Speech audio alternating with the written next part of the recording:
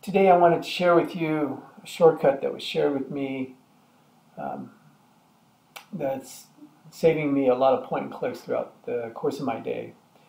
So I spend a lot of time working on files that are located in the accounting drive, one in corporate accounting and the other one in a Jeff folder I have right here.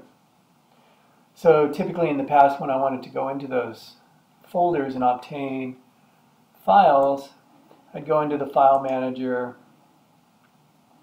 bring that up, go under accounting, and then go to corporate accounting, and then I'd be able to get to the folders and files that I needed to.